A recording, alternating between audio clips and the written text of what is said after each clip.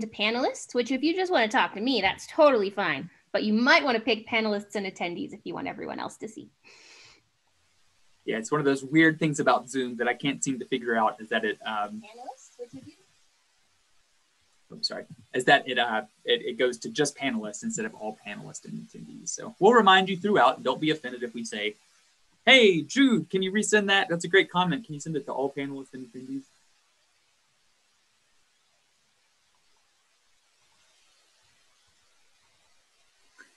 Thanks, Jude. You know, Jude's only here because I just realized like 10 minutes ago, I was supposed to call her on Tuesday and I didn't. So I'm pretty sure she's just here. Should I put that in the agenda?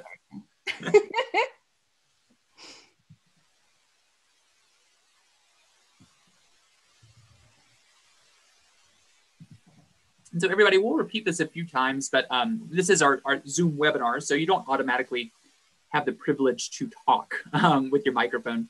But there are a few areas where, you know, we're going to ask for feedback, and you could give us that feedback in the chat box, or if it's just easier just to pop on your microphone, you know, we're all Zoom superstars by this point. Just raise your hand, or you can even put in the chat box, and I'll give you talking permission. It's weird to say, but I'll give you audio privileges, and you could chime in that way. So the default is not to have a microphone, but if you'd like to speak, and we would love for you to share, we can give you those privileges.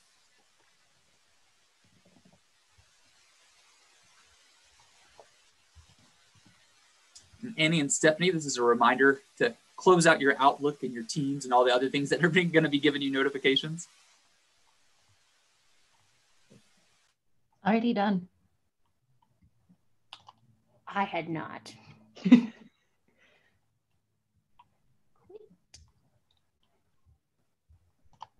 What else gives me notification?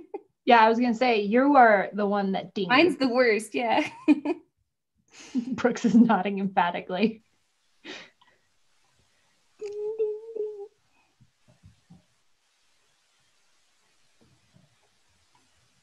We're just wondering, this is not an official icebreaker question, but does anybody have fun Halloween plans or fun like Halloween pivots for trick-or-treaters? No. Just thinking about what we're going to do in our neighborhood. Maybe set out a table or something. I'm a Grinch. I'm not doing anything. My light's going to be off. Grinch. Could put Well, it's out like a Christmas decoration early and just keep using it. It's like doing take and make kits, basically, but small take and make kits. So I figure library staff would have a lot of good feedback. It is just like that. That's what I should have stolen a bunch of the take and make kits for Halloween. Yeah, we're just putting a bowl of candy out for folks. My kids are not going trick-or-treating, so I got like the Costco sized candy, and my kids are going to go room to room and eat as much as they want at night, because that's our Halloween tradition, and then hate themselves in the morning. Yeah, That's cute. Sugar hangover. Well, y'all, go ahead, Stephanie. I was gonna say, I live with a couple of people who are very immunocompromised, so I'm not even risking it. And I live in a community that doesn't follow all CDC guidelines, so I don't trust people. Stephanie saying she lives in the boonies. Jude says, I don't know if this is real. I hope it's real. Jude says that she's delivering treats on a clothesline pulley system. I mean, if you have one, that's brilliant. Lisa's saying packaged in zip snack bags, settled on the table. Jackie's kind of like Stephanie, kind of a Grinch. Yeah. All right, y'all, I want to go ahead and get started with our webinar today, just because we have a lot to fit in today and we don't have a ton of time. So welcome everybody. Thank you so much for joining us. We're talking about a really important thing today, and that's how you can build, partnerships and collaborations within your community, specifically by using a community dialogue. If you don't know what a community dialogue is, hey, don't worry, you're going to find out all about it. And just a few kind of guidelines and expectations for the day. For starters, we are live streaming this to YouTube, so just a heads up. They can't see your chat box messages though, so if I'm reading out your chat box messages explicitly, it's to coordinate with the folks on YouTube. I've said it once, but I'll say it again. Please make sure when you chat, your messages are going to all panelists and attendees. It's just by default, it just goes to all panelists, which is kind of annoying, and we want everybody to see your comments. Brenda, for example, just said, my kids and I are doing a trunk or treat drive-by, and we put candies in bags so kids don't have to get out. Brenda, would you please share that with all panelists and attendees? Thank you, right on. So yeah, just a heads up on that. Some call-in numbers can be found down below if you do need to dial in. Lastly, you don't automatically have microphone privileges today, but there are a few areas where we might want you to jump in and say something, whether it's in the chat or with your voice. So all you have to do is raise your hand. You can even say it in the chat box. You can send me a direct message and we'll promote you to give you those audio privileges. All right, next slide. Just a quick, you probably know us all, or you see our faces up here. I'm Brooks, we have Annie, we have Stephanie, and you'll be hearing more from each of us on different sections today. Let's go to the next slide. Just a quick overview of our agenda. After I get done talking, I'm gonna let Stephanie do a fun icebreaker to kind of loosen us all up. Annie's gonna be giving you the Community Dialogue 101, and we're gonna have a group discussion or kind of a group interactive time. In the webinar description, there was a few prompts. If you didn't get to see them, that's okay. We can make time for you to think about them. But if you did have a chance to look at those prompts, we're going to be talking about those and annotating on the screen. Stephanie's going to cover how we can specifically pivot our community dialogues to a virtual setting. And then Annie's going to be walking through some new resources about community dialogues with you all. And during that time, our question for you all is like, kind of what resources do you have at your library already that can help you with community dialogues in the future? So just, you can think about that, and it would be great if anybody would feel free to unmute or raise their hand and we could let them talk during that part. We'll close with a Q&A and a chat, and I just have like a slide with a few last parting words for you all at the end. Won't quite probably be 5 minutes, but so that's just an overview of our agenda for today. The next slide. And so yeah, today's webinar is generously funded by our friends at the National Science Foundation. And this is actually a specific project we're working on for NSF. So we'll go to the next slide. This is called the STEAM Equity Project. Now, a big part, I will say, of the STEAM Equity Project is there's an exhibit component, and we are already kind of deep into the application process with that, and I believe the applications have already come in for that. But what I'm talking about today with STEAM Equity is like things that are available to just the libraries, the library world in general, right? So for the greater good of library staff and to help you all succeed with your programming, to help you all succeed with your partnerships, and just to help you all succeed in the next few years. This is STEAM Equity is not just about the libraries that are giving the exhibits. It's much more than that. Go to the next slide. I should say we have some great partners on this project too, including Psych-Girls, ALA. But I want you all to think about STEAM Equity. Like what we're trying to do is empower tweens and their families around equitable, keyword, STEAM learning and career paths, right? So getting tweens and families, specifically, we really want to reach girls. We really want to reach Latinx audiences, audiences that are underserved, and let them know that STEAM careers are a potential career path for them. We want to learn how library workers can more effectively support that tween interest and that persistence as well. You don't like STEAM once, try again and try to get into it, especially in rural communities. So there's a focus on rural communities here. But here's where this webinar and you all come in. We're trying to just share what we discover about STEAM learning and community collaboration. So as we learn these things, as we work with library staff on this project, we're going to be sharing those lessons out with you and those resources out with you to help you, whether you're part of the project, you put in an application, or whether you're just a library staff trying to do more STEAM facilitation, we want to share what we're learning with you all. So we'll go to the next slide.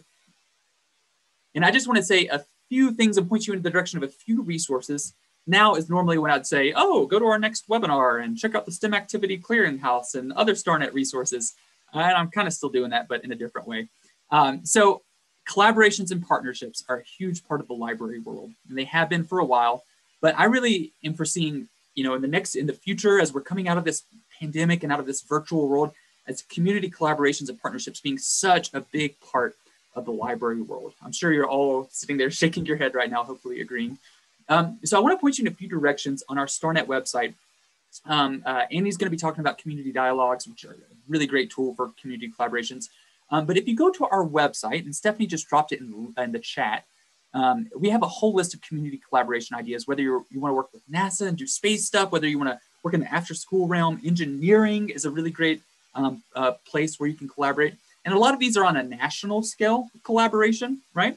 So thinking about big organizations that you could collaborate with, and less about, the community dialogues are more of a local flavor, if you will.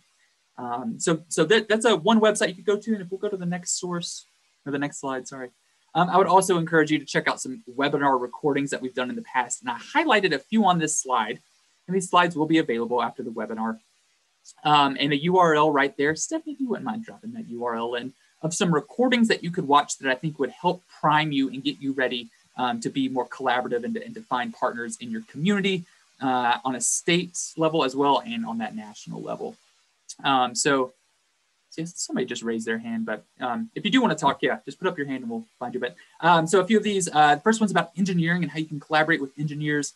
The second one's about, NASA subject matter experts can be a great resource.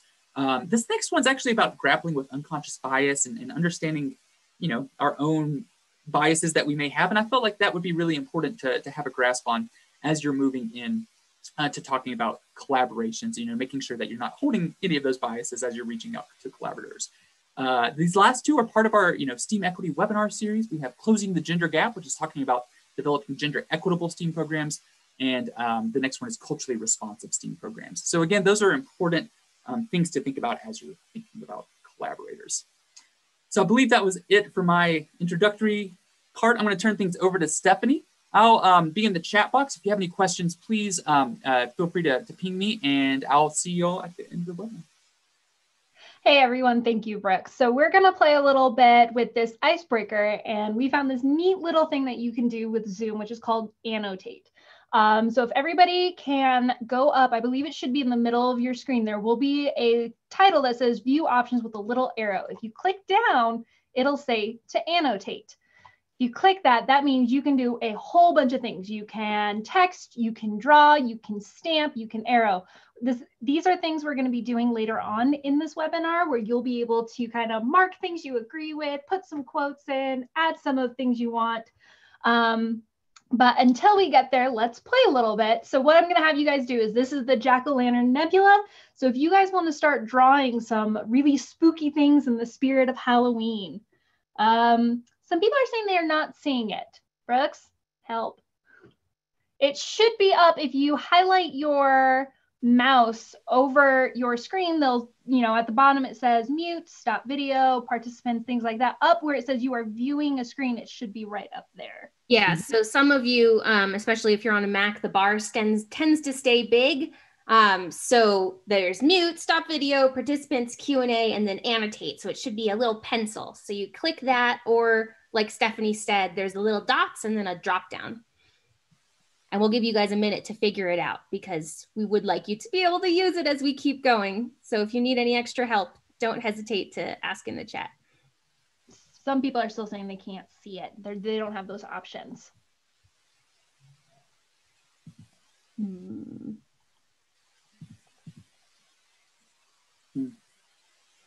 Let me go check the backend settings and see if it's enabled. Okay. And that way we can come back to this, or we could use it for the... I'm going to go ahead while we're thinking about it. I do see where I can say disable annotation for others. So I'm going to go ahead and disable and then re-enable. Right? Turn it on, turn it off again. Turn it off, turn it back on. See if that works. All right, let's see if that works for anybody.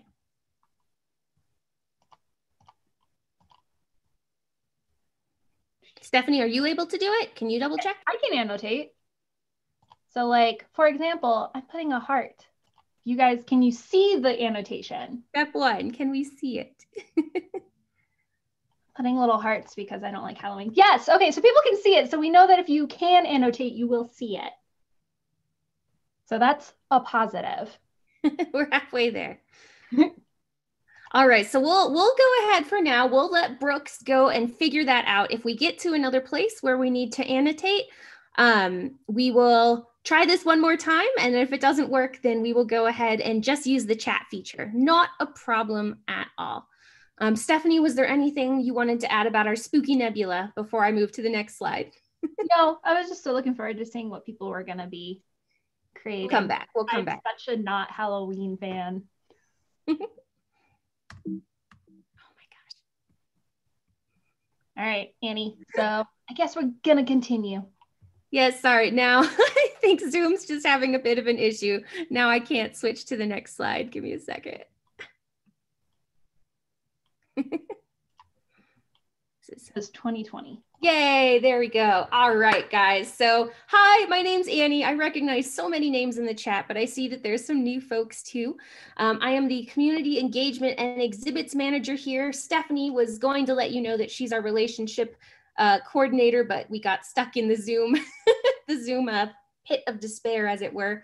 So I'm going to spend just a couple minutes talking to you guys about what is a community dialogue. And then we'll have an interactive portion where we'll talk about some of those questions that I had provided in the webinar description and kind of walk through some ways that resources we already have in our own libraries can be helpful to do these dialogues, not just when things are all hunky-dory and we can be in person like this lovely dialogue here in Florida, but also while the pandemic's happening and we're having to move these sorts of things virtual. So we'll talk a lot about that too. So generally speaking then, a dialogue is a loosely facilitated conversation providing an opportunity for library staff and community members to discuss common community-based challenges and aspirations. Certainly, this is the STEAM Equity Project we're doing this webinar for, so you're going to hear us talk about STEM and STEAM a lot. Certainly, many of our dialogues have had that sort of focus, right? So how STEAM can be brought to the forefront in your community. We've also had dialogues that have talked about hyperlocal solutions to climate change, about serving specific underserved audiences. In the dialogue that there's a picture of here on the screen, there's actually a really great conversation about serving homeschool audiences. So those two women there that you see in the foreground of the picture are both homeschool leaders, and they brought their kids with them to the dialogue. We've also seen dialogues about working with local industry. So how you can, I don't want to say take advantage, but that's the word that started to come out of my mouth, how you can work with the for-profit industries in your area to benefit your community and then find benefits to that organization as well. We also had dialogue centered around community health, so identifying hyperlocal health concerns and how libraries can kind of be a starting ground for providing the information that folks need to address those issues. So those can be things like dealing with health concerns while homeless. It could be things as simple as having community health clinics set up at the library, but just figuring out what are those connections in the community that can come to your home at the library where the things are already happening. And then of course, what else would we be talking about with dialogue right now other than pandemics? So we've had about 20 virtual community dialogues happen in the last couple of months, focused around issues such as the digital divide, right? How you can do quality programming for folks who might not have access to the internet. Issues of getting kids meals in areas where the school districts aren't able to provide that support, helping people who don't have internet access at home still be able to apply for jobs and apply for their government assistance, their Social Security or their unemployment benefits, right? All these things that you guys know you've had to kind of step up and figure out on your own. There have also been dialogues that have happened addressing those issues and how other community organizations can help bear some of the brunt of that effort that goes into doing the services you guys are already doing for your patrons. I wanted to share real quick, and you'll see this big, ugly blank area on my, my screen here. We were going to play the annotate game again, so if anyone wants to try, go for it, but I'm not sure if we've gotten it fixed. If you remember nothing else from this conversation today, I really want you to remember these dialogue ground rules. It's not super important to remember exactly who you should invite or the timeline of how you should do it. You know your community best, and you'll be able to come up with those things on your own. But these 6 really simple rules to make these fun and meaningful and enjoyable for the folks participating are, I think, the most important part. You will notice at the bottom here, these are borrowed from ALA's Libraries Transforming Communities initiative from the Harwood Institute. So I want to make sure that that gets credited. So ground rule number 1, have a kitchen table conversation. I'll go back to this picture. You might see in the background here, our friend Lisa is standing up at a podium. She was not at a podium for most of the dialogue. That just happens to be when I grabbed a picture. So circular tables or a bunch of square tables put together where everyone can be at the same place, right? Think King Arthur and the Round Table, where no one's at the head of the table. Everyone gets a chance to participate. No one is leading the conversation, though you might have a facilitator to make sure things stay on track. Also really important to note, there are no right answers. People should be drawing on their own experiences. Anecdotes are fine as long as you're not just relying on them. Nobody at the table needs to be an expert, but if there is an expert, consider what they have to say. This is really about putting all the options on the table and hearing who it is that might want to have a voice as you move forward with the conversations. Number 3, also very important, is to keep an open mind. It's really hard, right? When someone's talking and you're not agreeing with what they're saying, rather than, and I know you've all heard this, but it's so important, rather than listening for your opportunity to respond, actually try to take a step back and listen to what they're saying and really internalize it. You don't have to agree. You're never going to agree with everyone. But if you're listening to respond instead of listening to understand, the dialogue isn't going to get anywhere, and it's not going to be a great experience for anyone. It's worth noting, these aren't just rules for you guys as the librarians. We really encourage you to actually print these out if you're doing a physical dialogue in person, put them on the wall, put them at everyone's spot. If you're doing a virtual one, send them ahead of time. It's also a good thing if you're kind of having a split screen, right? If you're doing a dialogue, so half of the screen with the question and the other half of the screen with these ground rules just always up. The last virtual dialogue I attended, and I apologize, I wanted my librarian friend to talk to you about it, but I don't see her on the participant list yet. She had another meeting to attend. She used her annotate feature, and when people were ignoring one of the rules, instead of interrupting and kind of throwing off the groove, because it's hard when you're virtual, she would just use that annotate feature and go put a star next to the question that she thought next to the ground rule that she thought people needed to pay more attention to. So there's a lot of ways to bring the conversation back without like interrupting and throwing off the flow in a virtual discussion. Your job as facilitators then is to help keep the discussion on track. Stick to the questions, try to avoid rambling. You're always going to go off in different directions, and sometimes those directions are the ones you needed to go in. So your job isn't to be the strict hall monitor. We have 6 minutes for each question. It's more to make sure that people aren't belaboring a point, going down a path that you're not going to be able to solve in the conversation. While we all might enjoy is not the right word, but we certainly all do it. We might all love ranting about federal politics. Ranting about federal politics isn't something you can change at the library level. So bring the conversation back to something you can control. Number 5, it's okay to disagree, but don't be disagreeable. This one's really hard. It's a good thing. You might not believe me, but I promise it's a good thing if people are arguing. It's a good thing if people are fighting.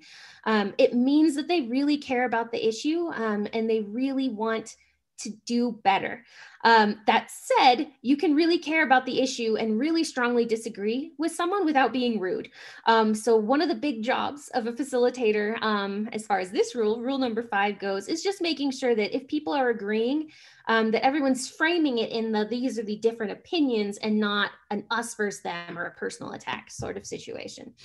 And then the very last rule, and I'm going to say the most important, and every dialogue I've been at, we've made that rule number 1 and made it giant, is we want people to have fun.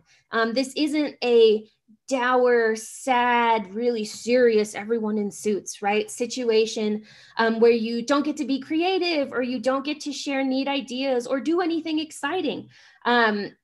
No matter how serious the topic you're discussing is, there are ways to make it enjoyable for folks so they want to keep having the conversation. And so they feel comfortable inviting others to participate in future conversations.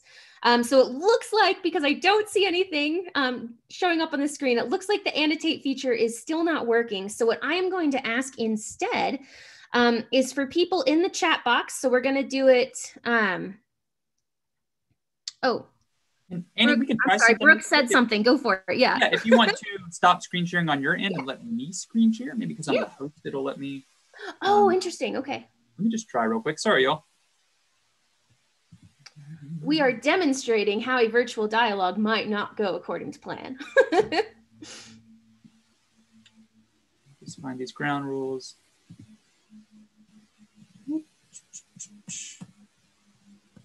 All right. You want to give it a shot?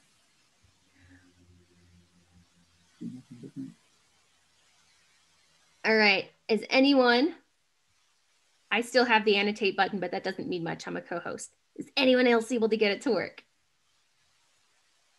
So annotate could be either couple of dots. It could be up if it says view options. Claire says it's not available, and I know she would know where to look. Okay. So that's okay, guys. So what I am going to ask instead, thank you for trying, Brooks. It's really not a big deal.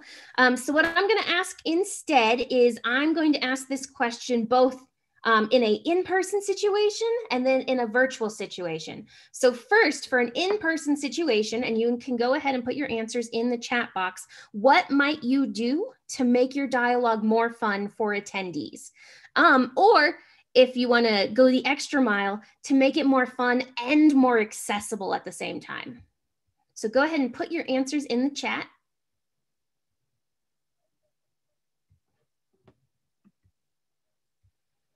And because I can't stand silence, I know Kellyanne is so good at like counting to 8 before she keeps talking. It's not a skill set I possess. So yes, Christine nailed it. Yes. Food, right? I wish we were all live and together and I would hand you food. But yes, food is so important. Adad says, wear a costume. Brenda says she tries to make things a game, having fun facts and goofy picks. Serve a full meal. I'm coming to your dialogue, Julie. That sounds great. Lisa says polls. Yeah, absolutely. Use a kitchen table background, Elizabeth. I love that. I hadn't thought of that before. Like, I'm just imagining, I don't know who's been to Disney World. I know Stephanie used to work there, but there's a restaurant called the 50s Dine-In, and everyone's dressed like an old 50s waitress, and you're like kind of sitting at an old 50s table. Like, I think that would be a really fun kind of themed dialogue, right? And country kitchen. Yeah, like grandma's. Oh, that's great, guys. Yeah, so you already said all the things I brought props for. You know, I got food, I got my beverages, all of that.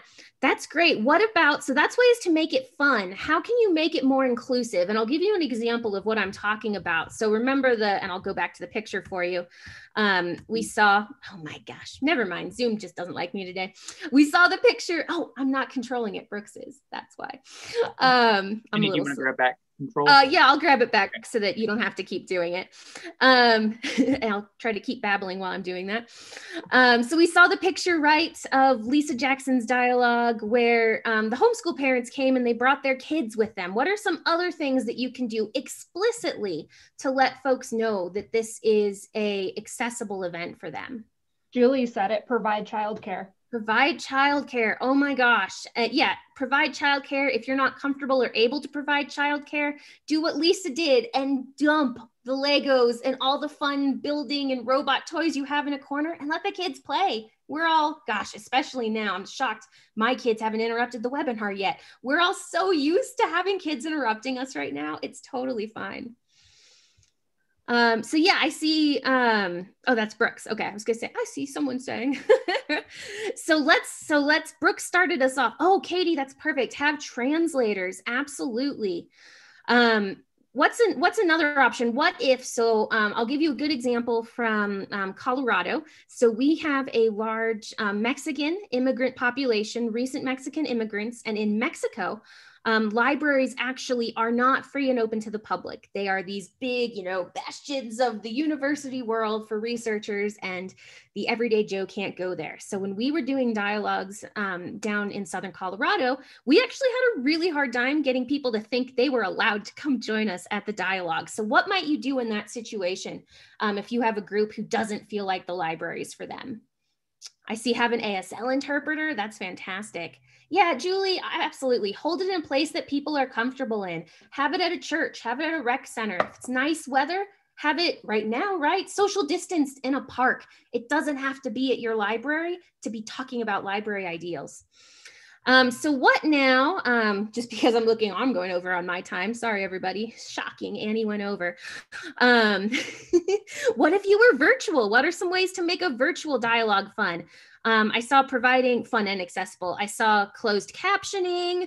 I saw someone talking about doing Zoom polls. What else can you do virtual to make it fun?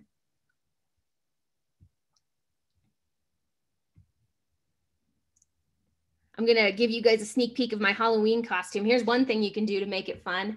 Encourage people to have fun backgrounds and show up to the dialogue as a meme, right? I am the distracted girlfriend meme. Very proud of myself. I like you, Christine. Christine says has a speaker who can't control the volume of their voice and is always very excited about everything. Terry, absolutely. Mail gift cards for door prizes. The last virtual dialogue, I wasn't able to attend this one, but I got all the notes from it. The librarian actually sent goodie bags to everyone. So, you know, all that candy and fun snacks and toys and stuff that we talked about. If you've got 10 folks, mail them a goodie bag so that they can have snacks with you. I did see someone else said, folks can cook their favorite meal and share the recipe for other people before you have the community dialogue. Yeah, Yvette, absolutely. Do some sort of hands-on family project or activity as well. You guys are great. You guys have nailed all of this. I'm going to keep going though, just to respect everybody else's time. I did just want to make sure everyone knew that these dialogues have been supported by NASA, the National Institutes of Health, National Science Foundation, and the Gordon and Betty Moore Foundation, and have happened in more than 165 libraries, including 20 virtual dialogues since COVID happened, and more to come. Community dialogues have helped libraries expand their understanding of patrons' feelings, or people who aren't patrons yet, feelings about the library and its programs, obtain meaningful feedback on who visits the library and why, have conversations about how the library can better serve ethnically, economically, and geographically underrepresented audiences, and how other community organizations can help do that. I can't stress that enough. We're not asking you guys to do this by yourself. And especially during COVID, where you're trying to do all of those things you used to do, help people sign up for WIC, help people collect their unemployment checks and look for new jobs, see who else in the country, in the county can help you do that. And then on that same note, better connect with local organizations and potential future partners that have shared interests and visions. And again, it's so hard to make new relationships right now. Stephanie will talk about that in a second, but showing, because we all know the library does, showing that you have the community's best interests at heart, and that you want to help other people show that they do too, is just a really powerful way to start these conversations. Excuse me, Stephanie, I am choking and I need to get a drink of water. Would you mind facilitating this particular one? I know we can't annotate, so this will be in the chat again. Yeah, so kind of what we want to ask you guys is what audiences in your community are not making full use of library resources? This is a great question if you've never done a dialogue before and you're not sure where to start. Who in your community are you not able to reach? And you guys can just drop that into the chat and we'll read them aloud. Originally, we were going to annotate and it was going to be fun. So we have upvoted everybody. Just imagine in your head. And I want you all to see my friend Bookie over in the corner, who's now become Masky. I think I'm gonna have him in all of my presentations moving forward. So I see Latinx, teens, tweens, lots of teens. Imagine we're checking off the teens. Retirees. Oh, sorry, go ahead, Stephanie. Retirees, low-income adults. Yeah, people who think a library card costs money. Every time I'm at a library, we're always at libraries setting up exhibits or doing programs. I just hear so many people, oh, how much does a card cost? I just didn't know how many people. Millennials, that's right, we're the worst. We don't take good advantage of these things.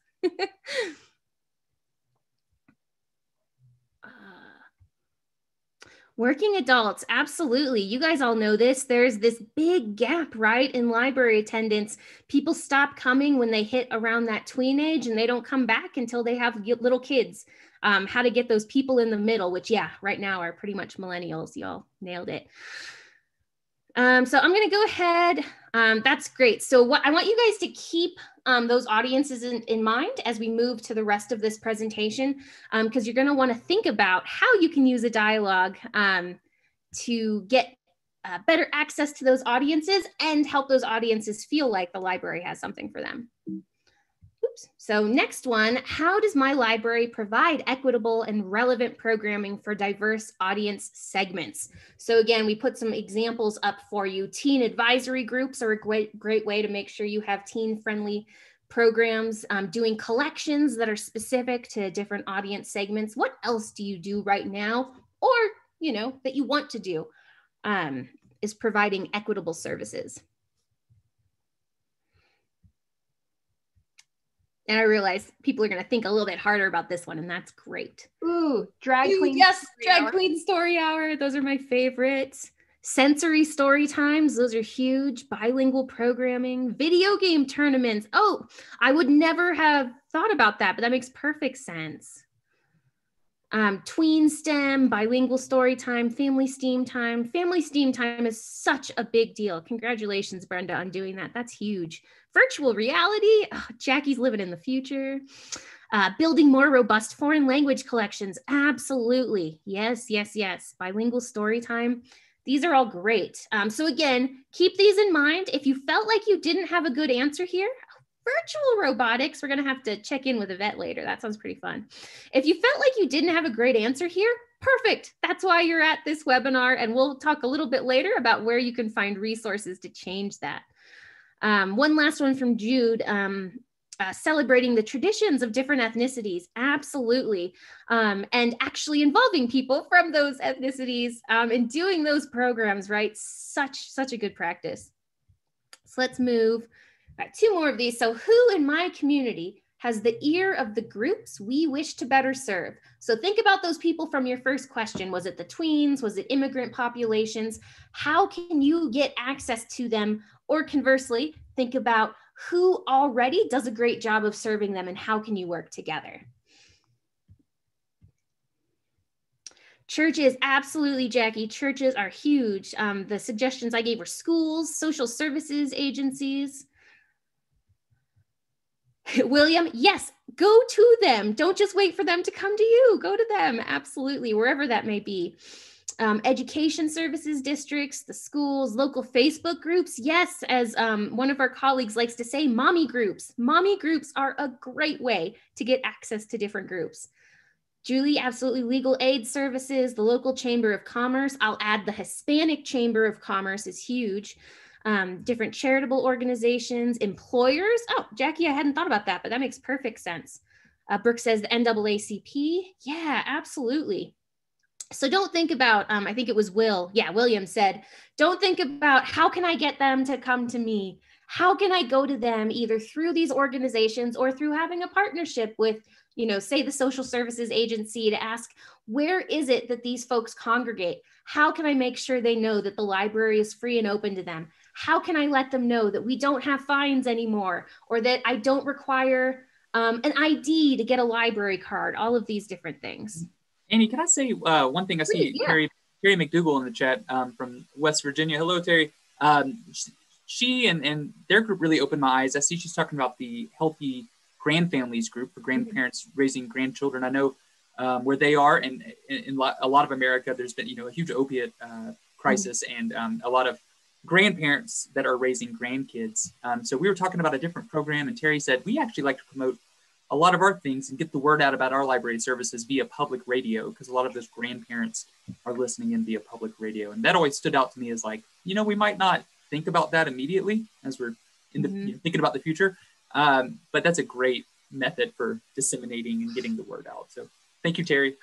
Yeah, thank you, Terry. And thank you, Brooks, for jumping in on that. That reminds me, when we did our Discover Health, Descubre la Salud program, we did a bunch of radio advertisements, and we heard when we did our focus groups with the migrant workers down there that they would have never seen a flyer. They never would have seen a TV commercial, but they heard it on the local radio. So especially getting access to, and I completely just forgot what the radio version is, but the radio Telemundo, and also Telemundo itself will do a lot of free advertising if it's directed at particular groups. That's a great idea, everybody.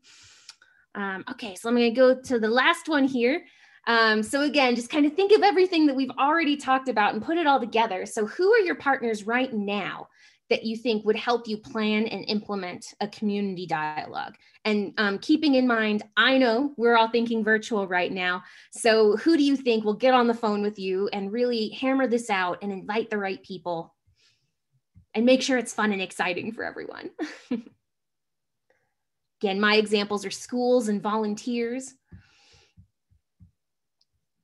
Local community college. That's a good one. Rhodes Scholars, nice. Library board members, yes, use your board members. They want to do these types of things. City council members, friends of the library group, the county. So this is exactly how I expected everyone to answer. And these are all perfect answers. You're talking about the people who already work with you, who do an amazing job and you know will come through. I want to encourage you to push yourselves a little further and go back to that list that we just talked about of people you think might have access to the populations you're missing and reach out to them. You're the library. You're not a for-profit organization that people are leery of trusting. Folks are excited to hear from you. And I know many of you know that. But those of you who are sitting back thinking, I don't know that they'll want to play along. I don't know that they'll respond. You guys are the most trusted community organization. If they're not going to respond to you, they're not going to respond to anybody.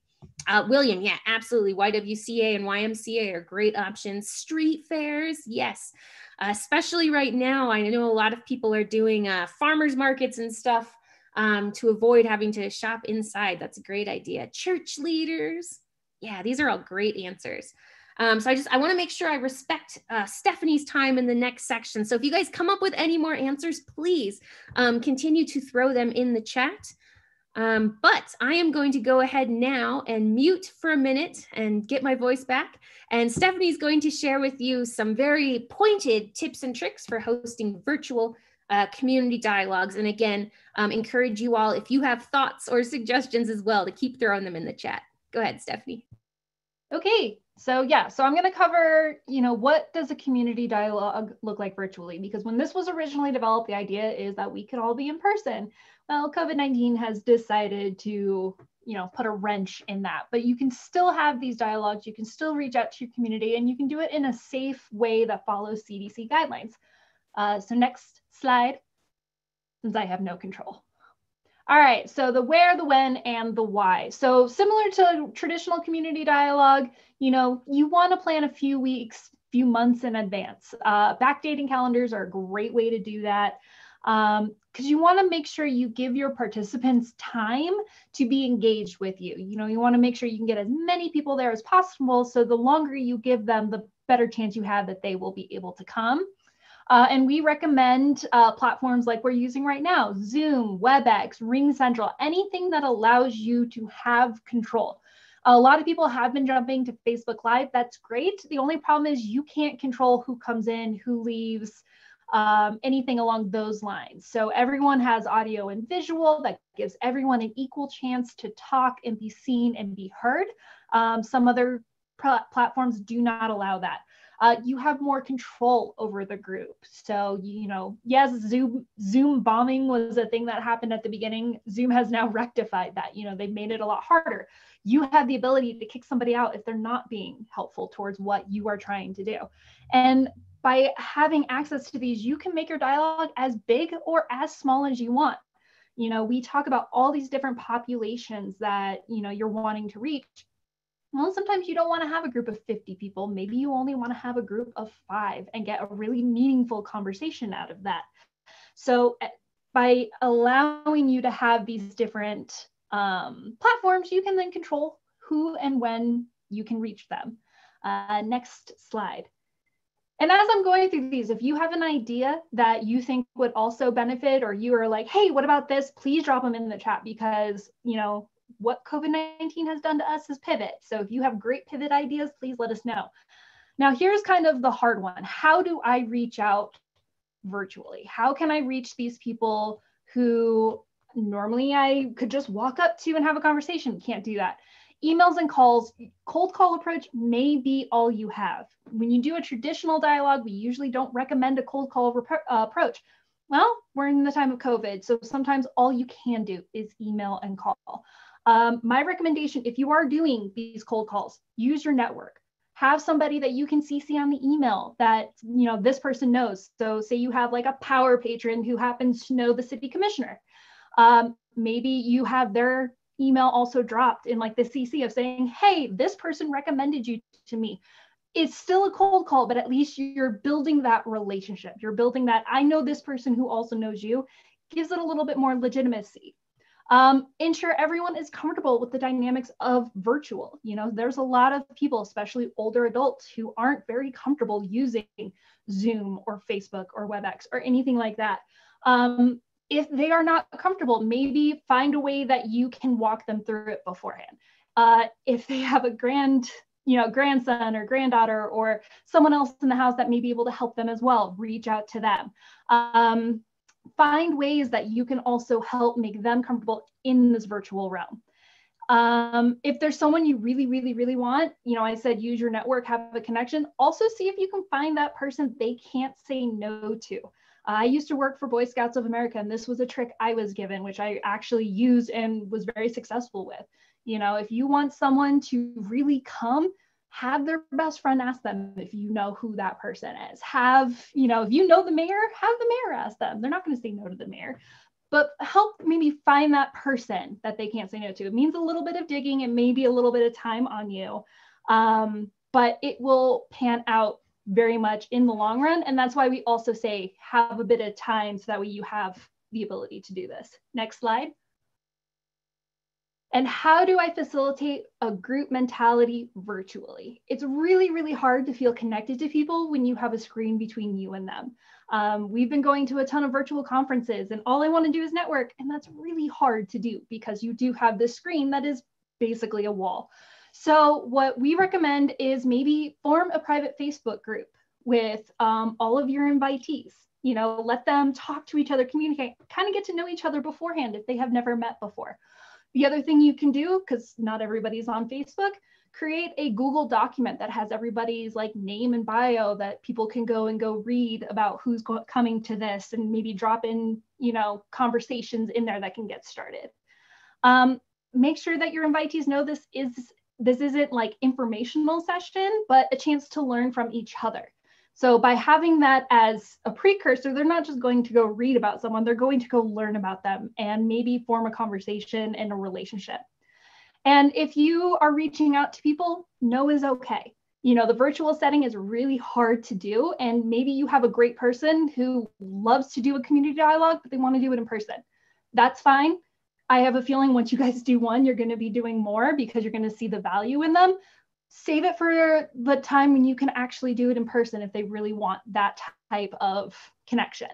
And if internet is an issue, we do know we have a lot of libraries in rural communities and internet is very difficult to come around. See if you can find a space that you can be socially distant and allow for virtual interaction. So if you say you have a board member that would love to be a part of this, but they don't have internet, if you have like a huge community space, you know, they're on one side of the room, you're on the other side of the room, you both have computers so you can interact with everyone to keep it as virtual as possible, but you're also staying safe.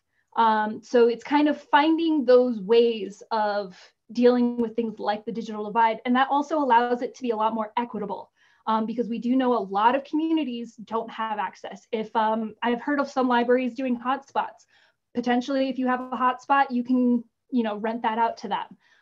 It's finding those ways of how do I make sure that these people can come. And I think that was my last. Oh, Ju said, on the other hand, the virtual setting can give people a secure feeling so that they can speak. Absolutely. You know, for me, I'm a little more extroverted. I like to be around people, but some people actually have kind of enjoyed the quarantine and having that screen and feeling like, okay, I can turn stuff off and take a breath for a second. So that's a great observation.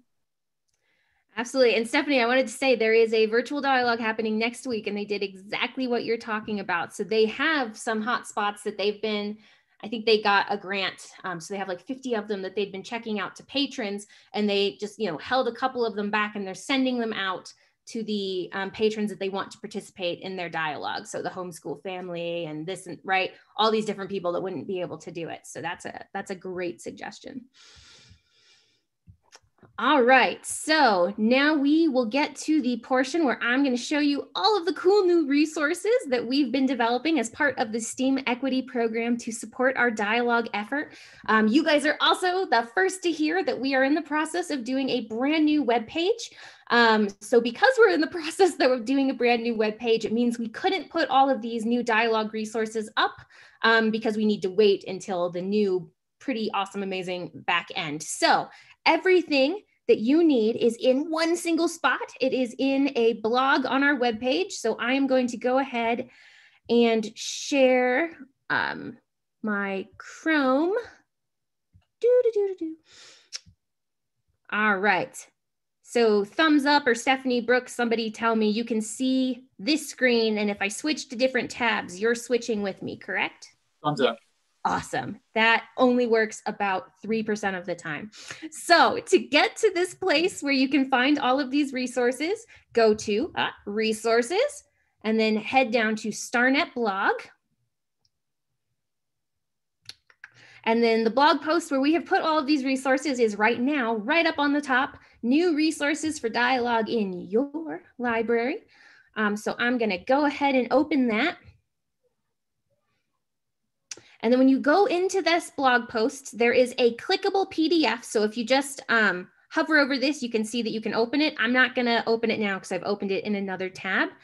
So you can open this PDF, and we'll go over that in a second and kind of search around and find cool stuff. Or if the clickable PDF isn't working right for you, or you just don't want to use it because you'd rather have a list, there's also a list below of all of the different things that we have developed in support of this webinar and the STEAM Equity Project.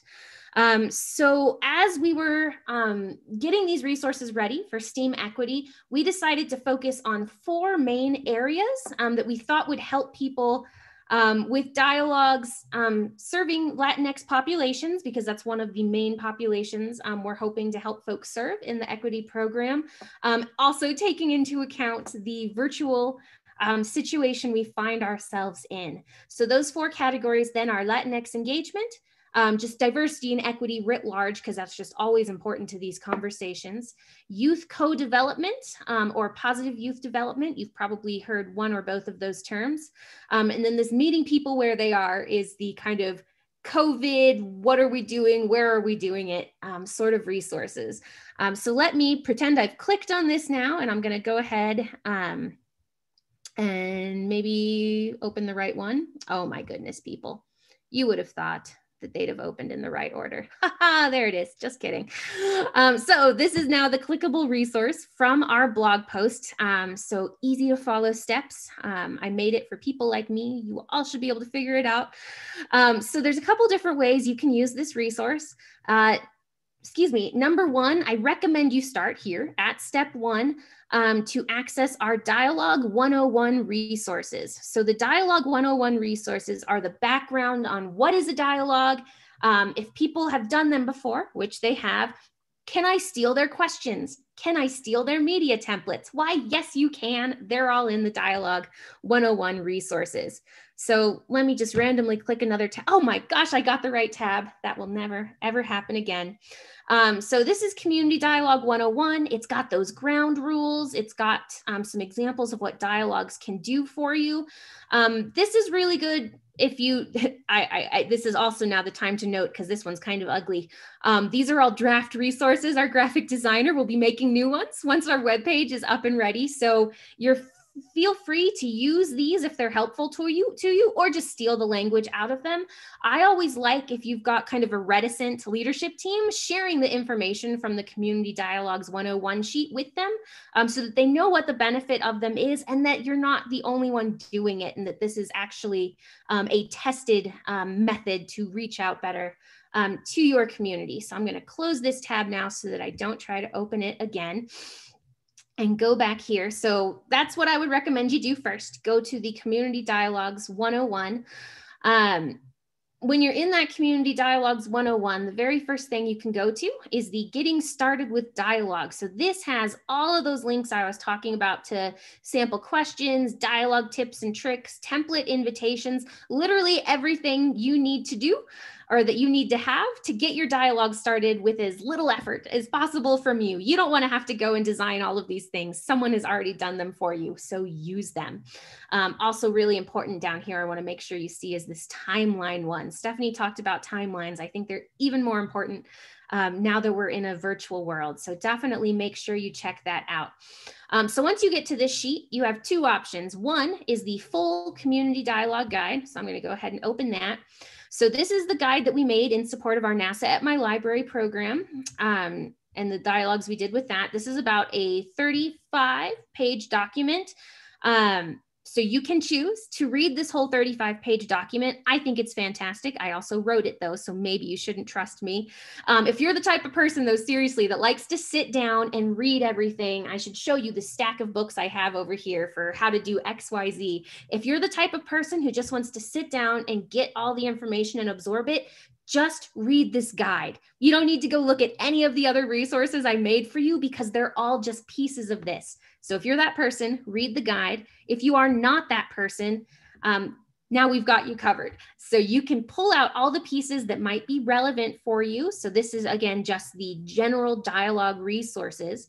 And then you can go back to this document over here and browse other sorts of resources. So if you're like, guys, I've already done dialogues. I do this in my sleep. I know how to do all of that. But wow, I really have a problem reaching out to the Latinx population in my community. And, you know, I just want to add little asterisk there. We're using Latinx in the STEAM Equity Project because that's what we have found with our advisors makes the most sense in their communities. Certainly other terms might be more appropriate for your community. And absolutely, if you actually know the ethnicity of the people you're working with, if they are from Mexico, they are Mexicans, right? You don't need to lump if you know where people are from, but this is kind of our default to be all encompassing and to be gender inclusive. So again, I just want to make that clear. We're not advocating for any one term here. Use the one that makes the most sense in your community. So rewind, back up. So you're the best at dialogue. You've done it, but help, I need help with the Latinx resources. So you go and click that and this opens up and this is a clickable document with all kinds of great resources that we have found from ALA and from Reforma, from Web Junction, from all kinds of folks. So how to build on assets in your community, how to reach out authentically, ALA guidelines for services to Spanish speakers, how to build your collections, anything you might need to know that is relevant, not just to conducting dialogue, but also to general community engagement efforts for this group. This is a fantastic place to start, and I recommend that you do it that way. Now that's if you want to dig deep into everything. So we have one of those for each of those categories I said. So that's our Latinx one. We have one for DEIA resources, which again has like 7 different resources you can check out here. One on co-creating with teens. Someone please laugh at my joke because Brooks didn't laugh at it. So I'd really like someone to make me feel better about myself. So this is the one on co-creating with teens.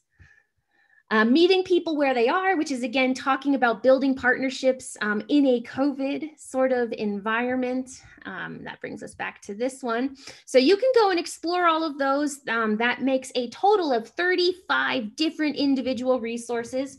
About 3/4 of them are just one-pagers, so really easy to get through, but some of them are actual full guides, a little bit longer. So let's say you're me. You want to read everything, but you don't have time and you can't commit to going through all those resources. You have yet another option. So making it clear, no one has to do all of the things I just said. You pick the one that makes the most sense for you. So could I get, I've only got 5 minutes left, so I'm just going to show it to you real quick. That's why Brooks turned on his camera to let me know.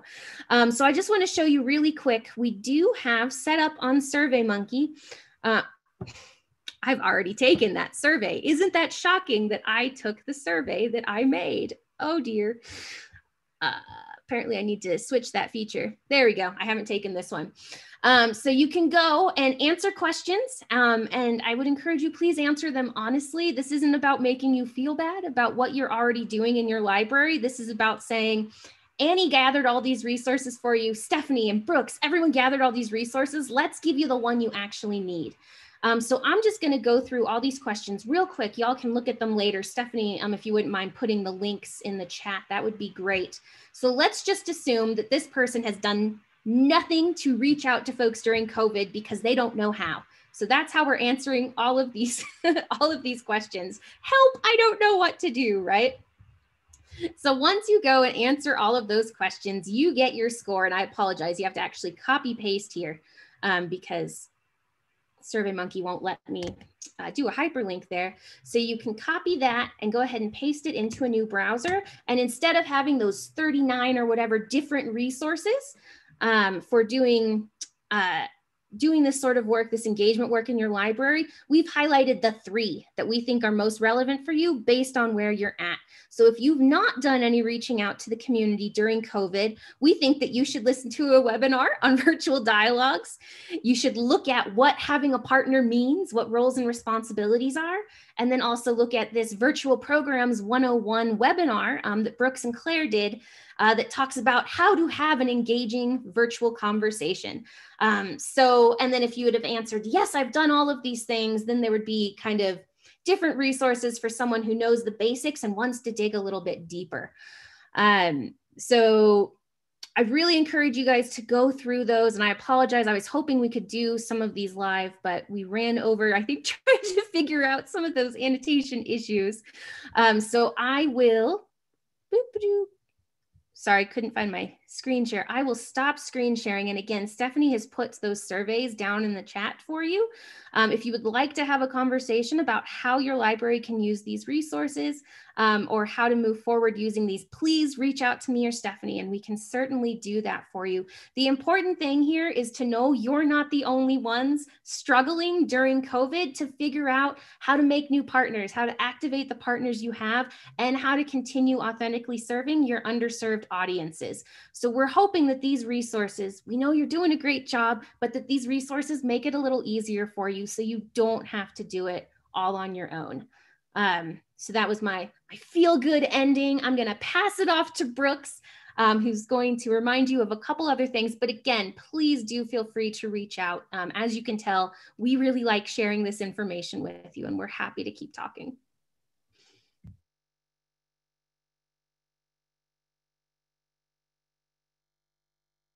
We're all muted, Brooks. Sorry, y'all. I only had a few parting words for you.